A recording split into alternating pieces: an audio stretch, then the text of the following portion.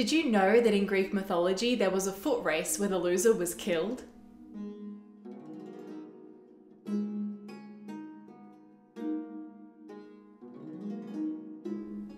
Hello and welcome to World History Encyclopedia. My name is Kelly, and today's video is all about a hunter, a fighter, and a warrior of Greek mythology. But this time, it's a woman. Today, we're looking at the life and achievements of the heroine Atalanta. Don't forget, the easiest way to support us is by giving this video a thumbs up, subscribing to our channel, and hitting that bell icon for notifications so you don't miss out on any new uploads. World History Encyclopedia is a non-profit organisation, and you can find us on Patreon, a brilliant site where you can support our work and receive exclusive benefits in return. Your support helps us create videos twice a week, so make sure to check it out via the pop-up in the top corner of the screen or via the Patreon link down below. Atalanta is a heroine in Greek mythology who, after being exposed as an infant because her parents wanted a son and not a daughter, was nursed by a she-bear before being found by hunters.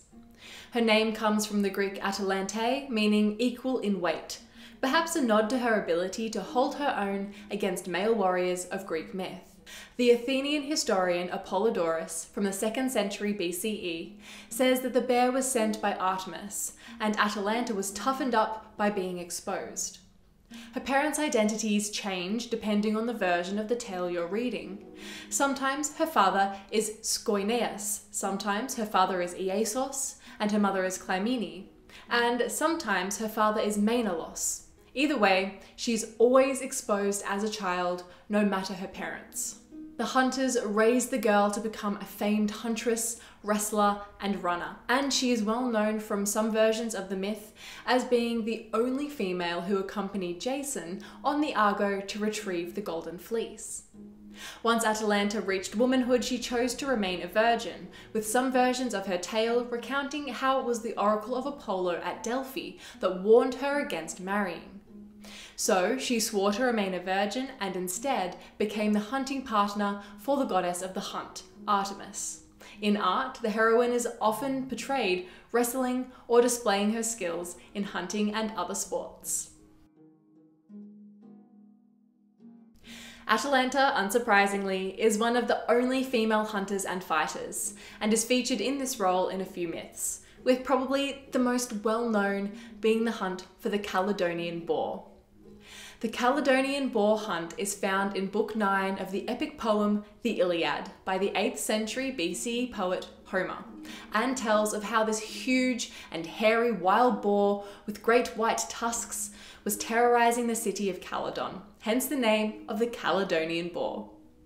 The boar was rampaging through the area in Aetolia and was ruining orchards and killing anyone not quite fast enough to get out of the beast's way. The boar wasn't just lost though, it had been sent by Artemis to punish the king of Calydon, Oeneus, because he had failed to sacrifice to the goddess. And disrespecting the gods was always a bad idea. Oeneus' son Meleager headed the expedition to kill the boar, and he was joined by an all-star cast of Greek heroes and one heroine. Along with Atalanta and Meleager hunting the boar was Jason, Theseus, the Dioscuri twins Castor and Pollux, Melanion, Peleus, Perithous, and a pack of hunting dogs. In some versions of the story, during the hunt Meleager falls in love with Atalanta, and in others it was Melanion. Either way, nothing came of it. As often happens in Greek myths, there were some mishaps during the hunt, including when Peleus accidentally killed Eurytion, and when Atalanta, who, while on the edge of the half-moon formation of heroes, was attacked by 2 centaurs. Centaurs are infamous for their unruly behaviour and inability to control their sexual urges. But this night was not a good one to be a centaur, since Atalanta easily killed them both. Atalanta held her own in the hunt and struck the first wound in the mighty beast, which was then taken down by Meleager. The boar was sacrificed to Artemis and the hide was given to Atalanta. 2 of Meleager's uncles didn't want it to go to a girl though, and after they took the hide from the huntress, Meleager killed them, and was then killed not long after by his mother, Althea, avenging her brothers. Atalanta continued as a virgin and won fights, such as her wrestling match against Peleus. But eventually, she consented to marriage after being reunited with her father, who, in keeping with tradition, needed to find her a suitable match. Atalanta wasn't going to make this easy for him though. She needed her future husband to prove himself. And so she said that she would only marry a man who could beat her in a foot race. Challengers who were defeated would be killed. These races were held and plenty of men died trying to win her hand, but none were a match for the speed of Atalanta. Then, with the help of Aphrodite, one man was able to beat her, Hippomenes, or, in some versions of the story, either Hippomedon or Melanion, and Melanion may be the same person as Hippomenes. He was given 3 golden apples by the goddess, and during the race, he periodically dropped the apples on the track, one by one, which made Atalanta pause to collect them, long enough for him to win the race. But, as was predicted by the oracle, nothing good came from their marriage, except for their son, Parthenopaeus. As some versions say that Hippomenes neglected to sacrifice to Aphrodite, which we know by now is always a big mistake. And so the goddess of love compelled Hippomenes to lie with Atalanta in a temple sacred either to Zeus, Artemis, or Rhea, which, unsurprisingly, angered the god whose temple they desecrated.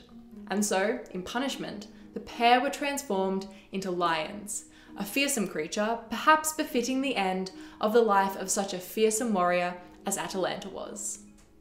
What do you think the moral of the foot race and golden apples is? Let us know in the comments below. If you enjoyed this video, make sure to give it a thumbs up and subscribe to our channel so you don't miss out on our new videos every Tuesday and Friday.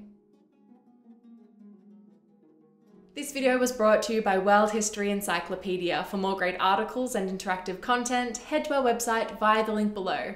If you like my sweater, you can find this design and a bunch more in our shop at worldhistory.store, or you can find a link for it down below. Thank you so much for watching, and we will see you soon with another video.